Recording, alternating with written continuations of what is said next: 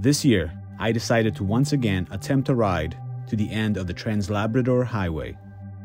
I tried this trip a few years back.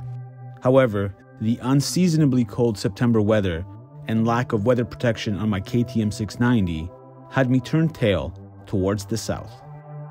But now, the time has finally come to attempt this ride before the Trans Labrador Highway is completely paved over and that element of adventure is lost. I'm riding this highway with a limited budget. There will be no stops at fancy restaurants or hotels, just off-the-grid camping, grocery store food, and occasional beer. This is going to be a Hobo-style Labrador adventure. Right, I'm sweating like a pig because I'm wearing all of my gear, but I am all packed and ready to go. I just have to fuel up and I'm on my way.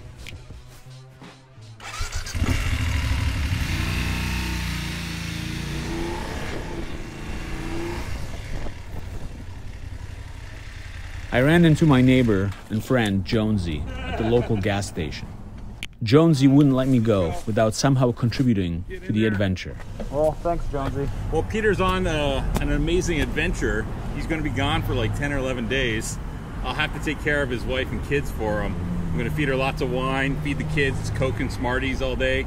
So it's going to be a great time while Peter's out in the rain, in the cold, going through stretches of Canada that we've never seen before. Thanks, Jonesy. All right, brother. Enjoy your trip. Thank you. I'll see you in 2 weeks. Hey, wait, stop. Your cap. Take care, buddy.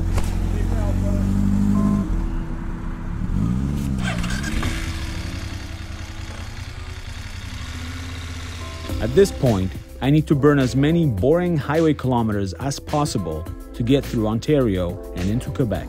So I'm taking a quick break at an en route gas station in Trenton. I burned the kilometers through Toronto. I didn't bother filming anything because Toronto's just boring, it's all traffic. And currently I am en route to the province of Quebec, and I am some 150 kilometers away from that province. So I should be there in about 2 hours. Riding at night is not something I normally like to do, but when you need to ride long distances in a single day, sometimes night riding is necessary. Yes!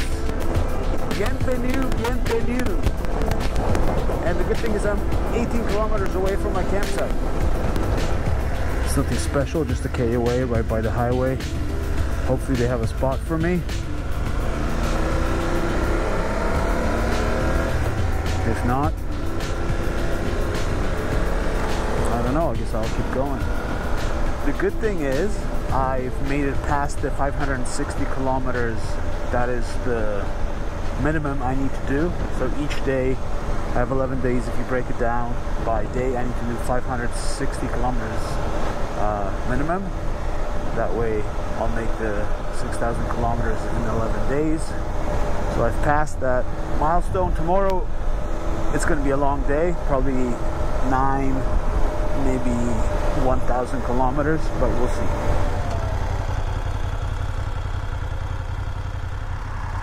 The welcome office closed at 10.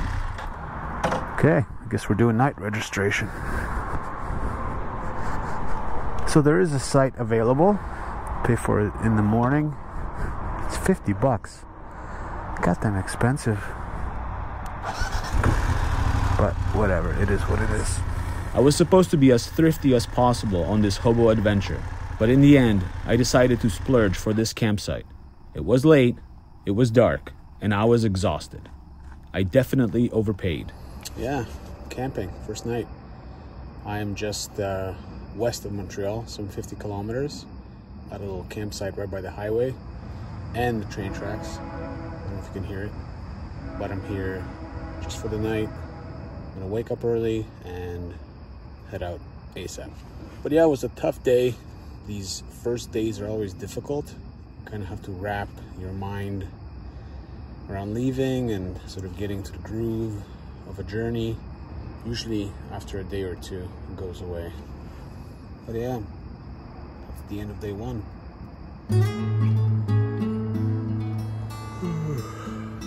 Right, time to get up. All the rushing and all the racing of yesterday just gave me so much anxiety and so much stress that I just could not sleep. I just kept waking up every hour or so. I was nice and warm, but yeah, just couldn't fall asleep. Today is going to be a long day in the saddle. I need to get going if I am to make it to Route 389 by nightfall.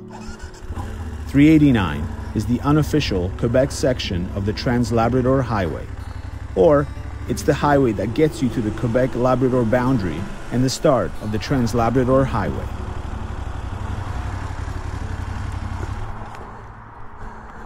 Hello, how are you? I wanted to pay for last night. This is the site. Debit. Alright, now it's time to go. I'll burn a couple 100 kilometers before brekkie. But yeah, the campsite itself was terrible. I don't know if you can hear or see, but beyond that grove over here, that's the highway. And there's a train track somewhere as well. And there was about 20 freight trains that went by at night. Recent. Happy Valley Goose Bay. Go.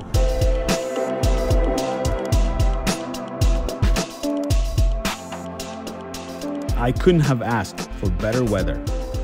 I made it past Quebec City just before noon. Now, we're gonna get some lunch in about 20 minutes. But look at that. The plan was to stop near the Basilica in Saint-Anne-de-Beaupré. It was a place I visited on my last attempt, and from what I could remember, there were a few small cafes there. So I was planning on grabbing a lunch here, but seems like every restaurant and every place where I can eat is closed. But it's a beautiful basilica behind me, St. Anne. Nice little stop, but lunch didn't turn out. There is a McDonald's and a Tim Hortons, but that's not lunch. So now I'm just gonna keep going and try to find something to eat. The COVID pandemic was still ongoing here in Quebec. The restaurants in this area were closed. There's a couple of little souvenir boutiques, but all the restaurants are closed, so no coffee and eggs for me here. But check out the beautiful basilica. Just gorgeous.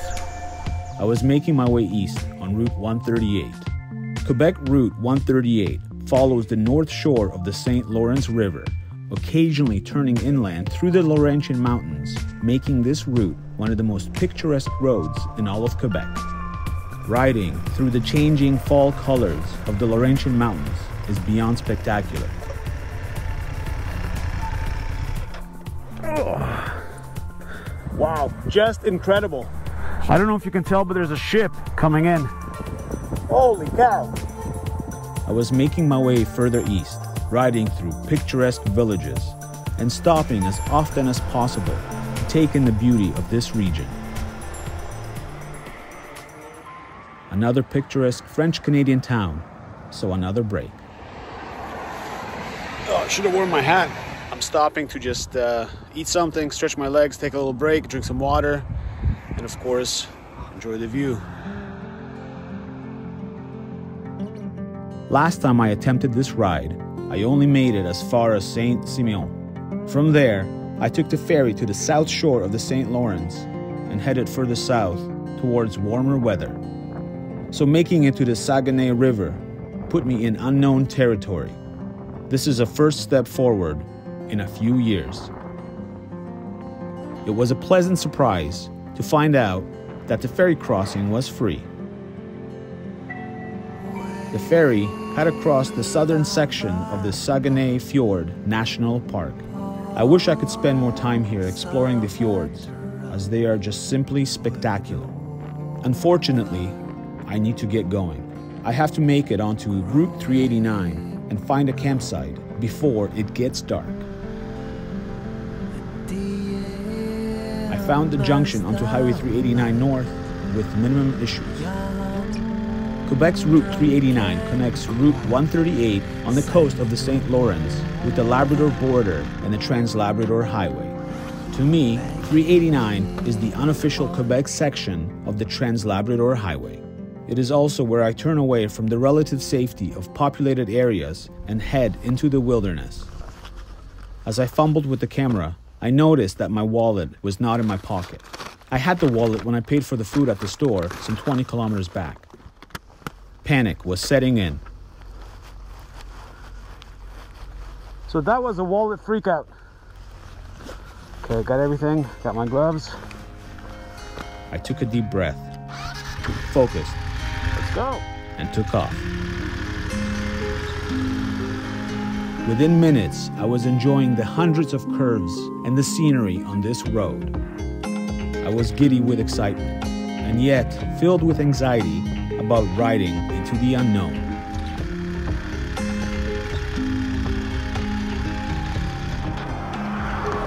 Okay, so I'm on the Trans Labrador Highway now, or the Quebec version of it. So much anxiety, so much rushing, all this to get here, but I'm here. And isn't that incredible? Typical Quebec, we got plenty of road work.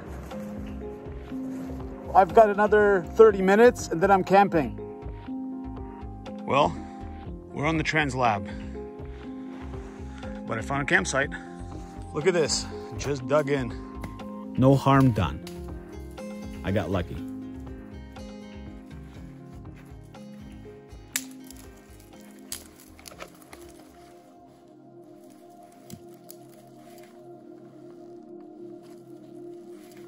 So the fire is roaring. My camp is set up, and now I'm just drinking a Bud Light. A somewhat early night. I finished just before 7. I was planning on riding till 7:30, but it just started getting dark. I was picking up the bike, and then I had to set up camp and get wood, and all that stuff was done partially in the dark. So, but I made it. I'm here. Campsite is pretty good. Beers are not the coldest, but delicious, and they're doing their magic. And I'm just gonna eat my sandwich, go to bed, hopefully wake up early and ride some more. This technically is breakfast slash lunch slash dinner. But look at that, ciabatta, ham, cheese, yum, yum, yum, yum, yum. It was a cold and crisp morning. I stayed in the warm sleeping bag for as long as I could. So first night camping in the wild on the Trans Lab was somewhat of a success. It was nice and warm, it was cold, but I still didn't sleep, partially due to the stress, partially because I heard animal noises, and partially because my knee was sore. So don't get old, kids.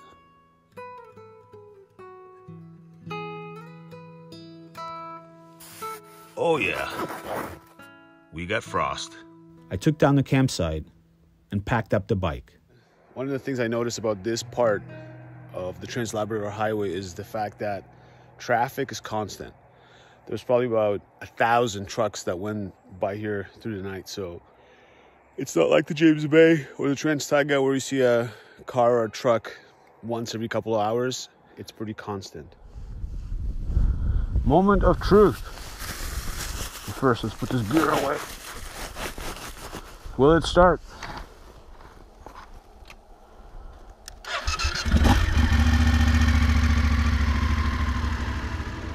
This time, I was really concentrating on not dropping the bike. Time to head out in search of breakfast, and more importantly, coffee.